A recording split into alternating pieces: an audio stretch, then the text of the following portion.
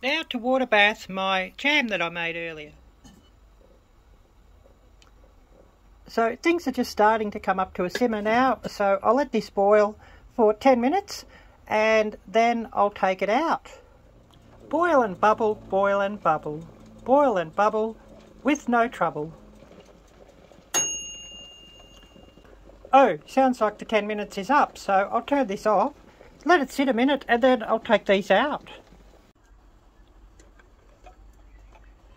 So just lifting these up, and I'll let these sit undisturbed here for the next 12 hours. Oh, I heard a couple of jars pop just when I stopped filming.